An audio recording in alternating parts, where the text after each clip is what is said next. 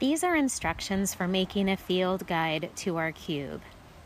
After you have worked out with me the specific animal that you are going to be starting with, in this case, in this example, it's the Jerusalem cricket in this picture, you're going to get an index card and you are going to write the name of the animal at the top of the page, your name on the bottom of the card, and include these details. So I'm going to walk through that step by step with you right now. You will make more than one picture. So don't feel bad if the first one that you get is not your first choice.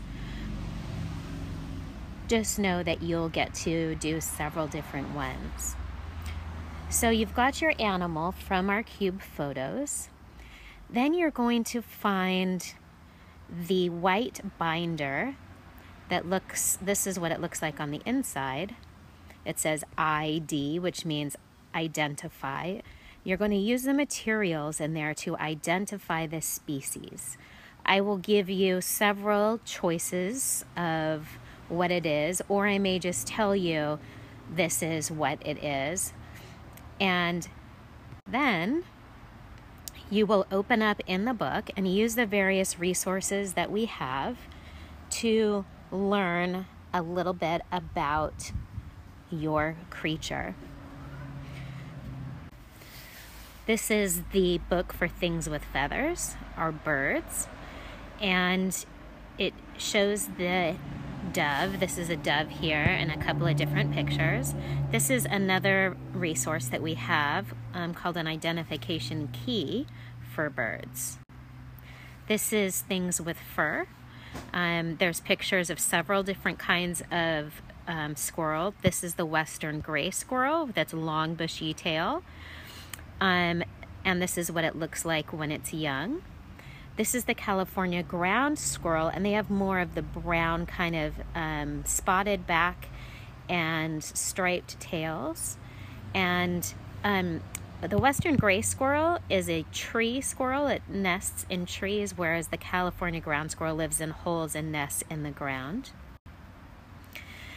Then the tiny crawlers, this is their book and an example. There's more than what I'm showing you now inside of the book, but it gives you an example.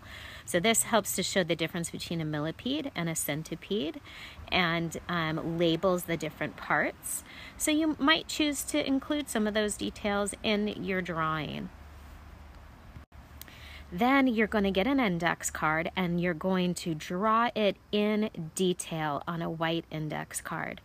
Now, if you are drawing an insect, the key thing about an insect is there are 3 body parts. There's a head, there's a thorax, and all of the wings and legs attached to the thorax. And then this is the abdomen where all of its organs are, like its heart and its digestive system and things like that. So it's really easy if you draw them kind of like that, like pieces stacked on each other: head, thorax, and abdomen. And then you can really see clearly here the jointed legs. All insects have 6 legs. You don't necessarily have to be able to see all of the legs, but you should tell us in the information you're going to add here in a minute about that. So you're going to make sure you have your name, the creature's name up here, and then you're going to add 3 or more facts about the creature. So you want to have the creature's name, so we know it matches the picture above because they're separate index cards. And then give us at least 3 facts. So this one is, it's an invertebrate. It has no backbone. It's an insect. It has an exoskeleton. It lives underground and it eats decaying roots. Once you've done that, do it again. Ask me for another creature and we will choose one for you to complete.